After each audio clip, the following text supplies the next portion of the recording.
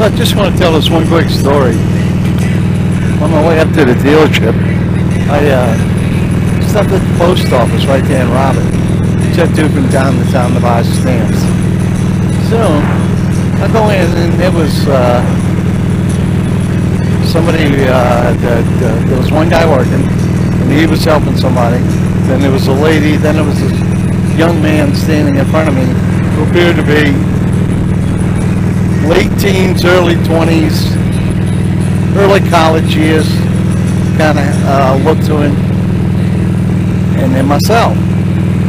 So I'm standing there a few minutes, and he turns around and he says to me, "Excuse me, can I ask you something?" I said, "Sure."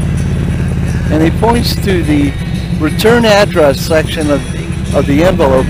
He says, "Now I put my name right here, right? And then the address."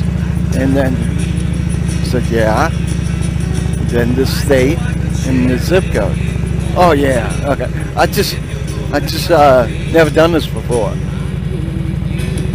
Never mailed anything." So then the story doesn't end there. So the lady that was in front of him got, when it was her turn, she stepped up and she said, "I need 3 money orders. I need one for," I don't remember, one was very specific amount, like 87.45. Then I need another one for 50 and another one for 72. So the guy adds it out to get some money. While he's processing this, the young guy turns around to me and says, you need to have cash for this to get a money order?" "Yeah." So I leaned over and I looked at it, and he's got the money order written for $58.63. And I said, "Well, how much money you have on you?" He says, "I got about $20. I said, well, how are you going to get the difference?" He said, "Well, I don't know. I was hoping they could bill me for that."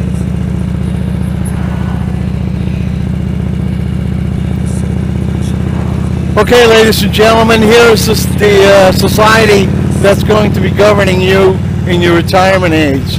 This guy didn't know that you need to pay for a money order.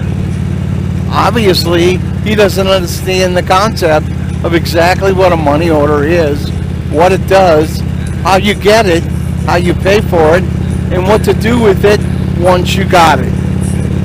My God.